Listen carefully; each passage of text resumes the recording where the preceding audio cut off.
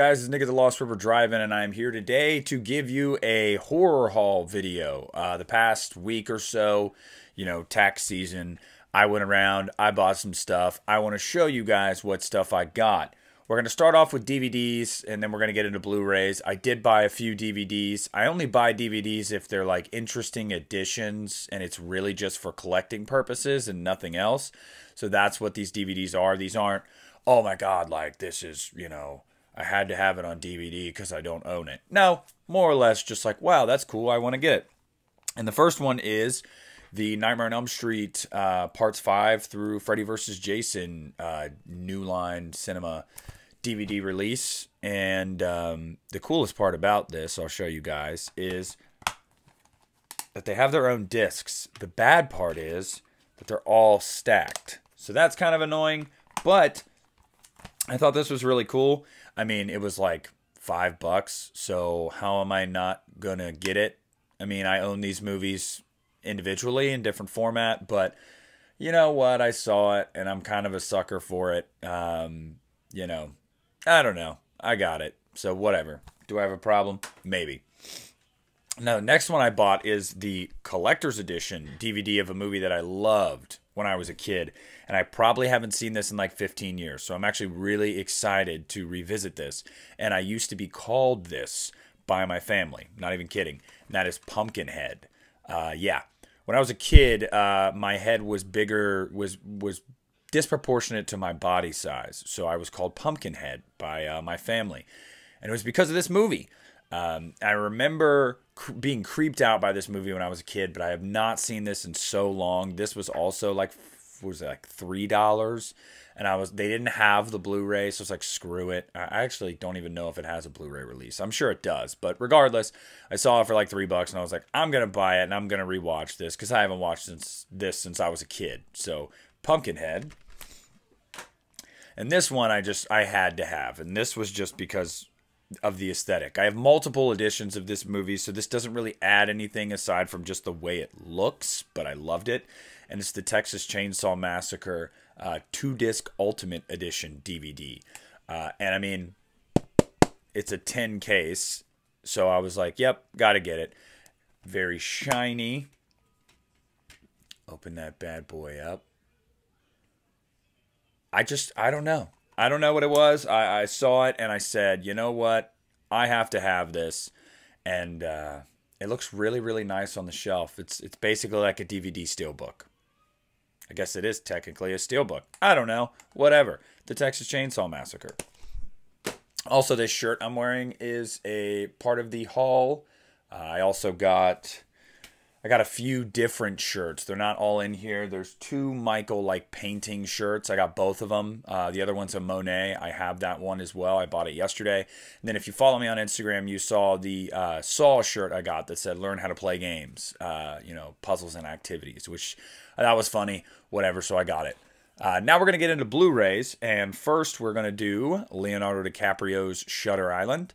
I love this movie. I couldn't believe that I didn't own this movie because although I would say this is more of like a mystery thriller, not so much horror, I really think it's a pretty enthralling movie. I've always really enjoyed this movie. My wife loves this movie too. This movie kind of makes you think.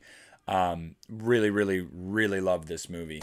So yeah, I was glad to pick this up for like $5, I think. So Shutter Island.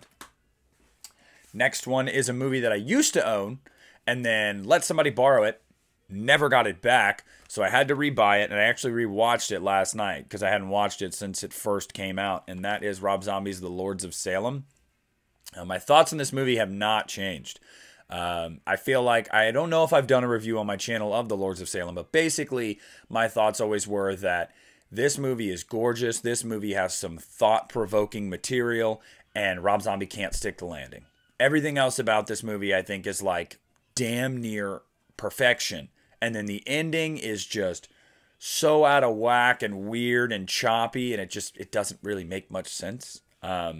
So it's a solid movie. It is solid. I don't think it's great, and it's not bad, but man, if he could have nailed the landing, at the end, we would have been talking about easily the greatest zombie film. Maybe, I don't know, Halloween 2 still might be you know, even with that, I still might prefer Halloween 2. But you get my point.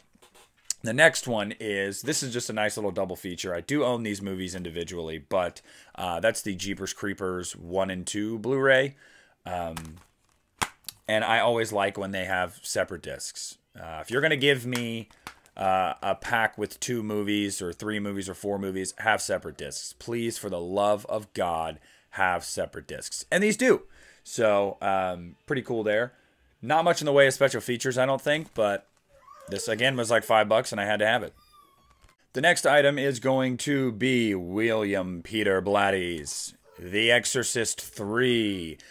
This is the Scream Factory Collector's Edition release. And I had not seen this movie since childhood. And that was because the first one, obviously, is a classic. I watch that one probably once a year.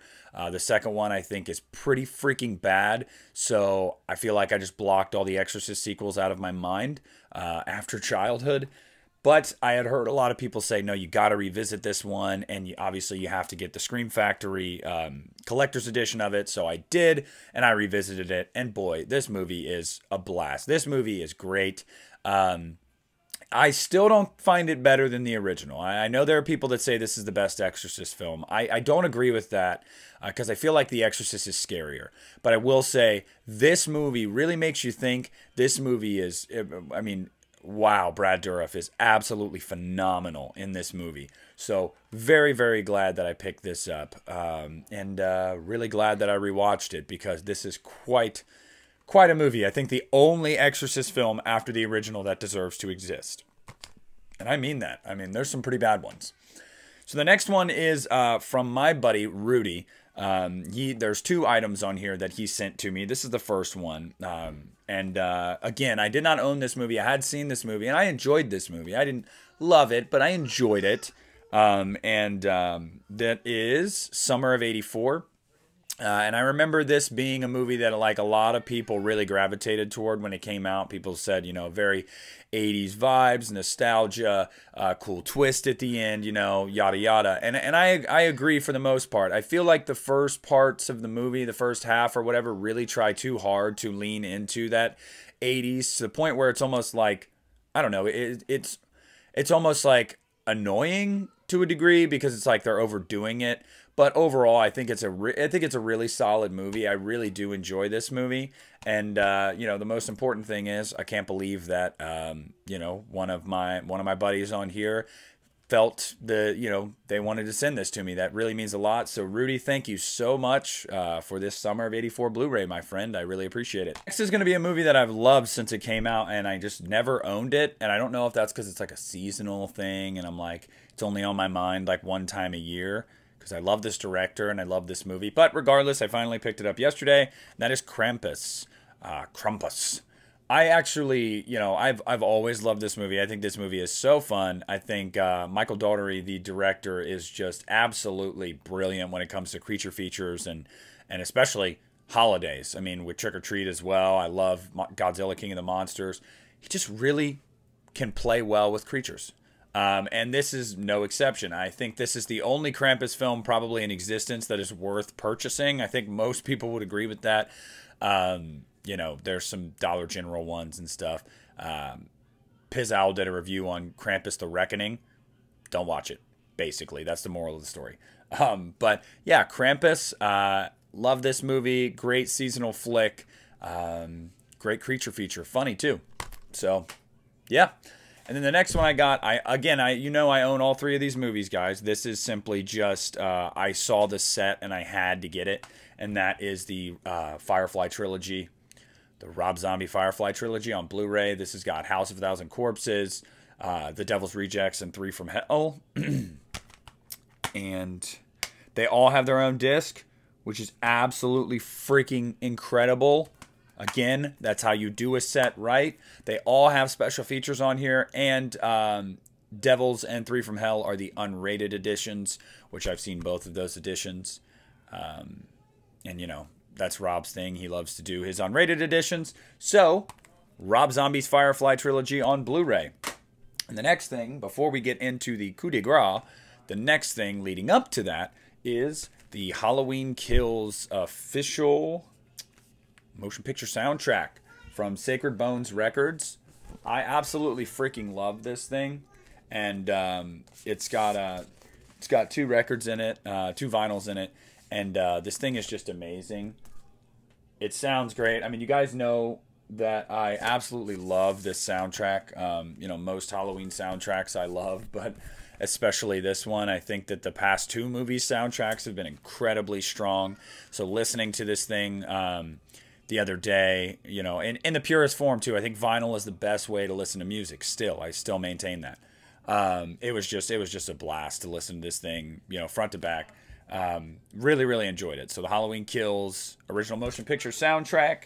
And then the last thing, this again, this is a gift from Rudy. He sent 2 things.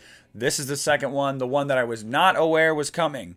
And this was to celebrate the 1-year anniversary of me relaunching my channel, which, guys, today, as I am recording this and as you are watching this, is the 1-year anniversary of the relaunch. I relaunched last year on February 28th. Today, February 28th. It's kind of crazy how this all worked out. So again, Rudy, thank you so much. I was not expecting this. Cannot wait to show you guys this. If you follow me on social media, you've already seen it. The Halloween Kills Steelbook.